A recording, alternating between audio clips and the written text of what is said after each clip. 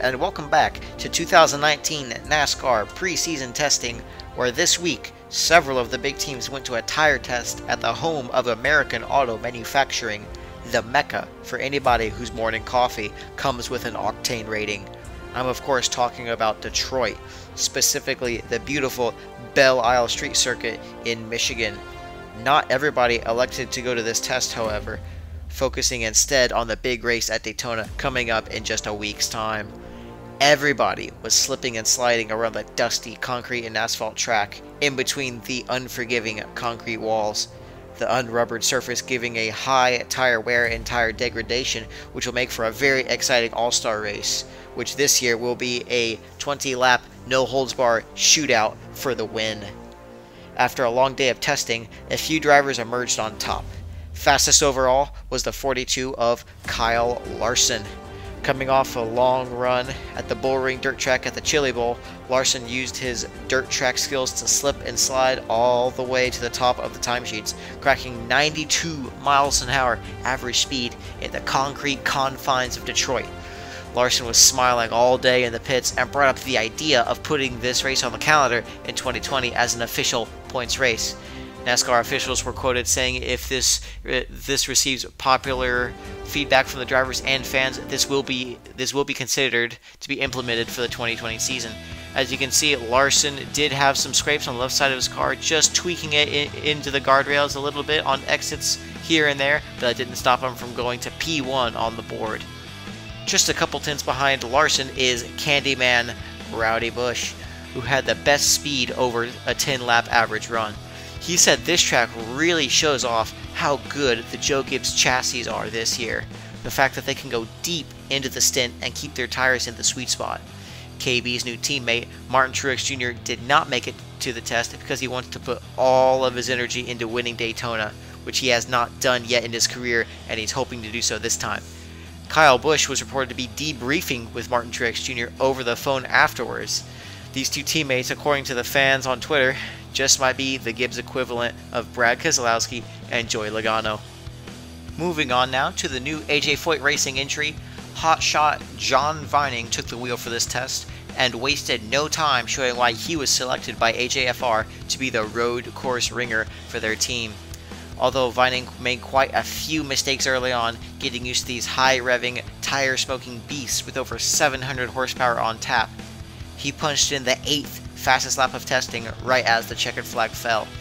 Vining was quoting as saying he really enjoys the unique challenge that a street circuit brings, but he is very excited for points-paying races such as Mosport and Lime Rock that nobody else has experience at, but he does from his road racing experience before being punched up to a ride in the Premier Series of NASCAR. Matt DiBenedetto was another big surprise at this test, cracking the top 10 in the 95 machine, the Satellite Gibbs entry. He said the new TRD equipment is working very well and cannot wait to show off his new road racing talents come the second race of the season in Sebring. Unfortunately, however, this test wasn't all sunshine and roses. Darrell Wallace Jr. put himself in some hot water as he locked up going in at the end of the back straight to the hairpin and wrecked, destroying the back of his Richard Petty Motorsports machine. And as you know, as we said at the previous test at Daytona, they do not have a lot of money, only enough funding for the first few races. They elected to go to this test to try to keep up in the development war, but actions like this are not boding well for Darrell Wallace's future or the future of the team itself. Another scary moment was the 14 of Clint Bowyer, whose throttle hung at the start of a qualifying simulation at the end of the pit straight. Fortunately, after this wreck that you will see here, where his throttle hangs and he slides hard into the concrete barrier, clipping the tire barrier as well. Fortunately, his injuries were limited to some leg and ankle bruising. He remains optimistic about 2019, just a little apprehensive about Turn 1 at Detroit now. Last year's champ was all the way down in 20th place. He started practice late after his team discovered some metal fragments in the transmission fluid. He said he just couldn't click with this racetrack. None of the corners seemed to link up for him. The car just felt awkward in the slow sections. He is not excited for the All-Star race to come, but that is in half a season's time. Things might change, you never know. The Penske organization does not come to races to lose, especially the All-Star where there's $1 million on the line. Chase Elliott struggled to figure out Belle Isle, as well as Logano. He could not avoid flat spotting the front tires in the difficult braking zones where you have to trail brake constantly. Both he and the other Hendrick Motorsports injury of William Byron spent a lot of time focusing on pit stops, even after most of the teams had packed all of their stuff up. William Byron was having similar issues as Chase Elliott, who spent all of his time out of the car with driver coach Ron Fellows to work on his road racing technique. Although he was down on the leaderboard, he did not do any qualifying runs, so that might be skewing the data a little bit.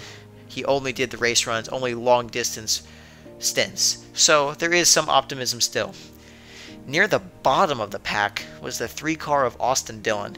He was hustling the car all day long, but said the engine department at Childress is really hurting the car's performance. We just get killed in a straight line, especially by the Hendrick cars, he says. This does not bode well for the big road courses like Watkins Glen and Sebring, which is only the second race. It's only a couple weeks away, so if they want to prevent a disaster, they need to get their act together, and quickly. Well, that just about wraps up the tire test at Detroit. Coming up in just a week's time is the first official race of 2019, the Daytona 150. Are you excited? Let us know in the comments. Please consider a like and subscribe to help make this content possible. You can follow us on Instagram for additional content if you choose to do so. After this, we've got some raw helmet cam footage of Kyle Larson's fastest lap at Detroit. As always, I'm Apex Hunter. Have a good day. Bye-bye.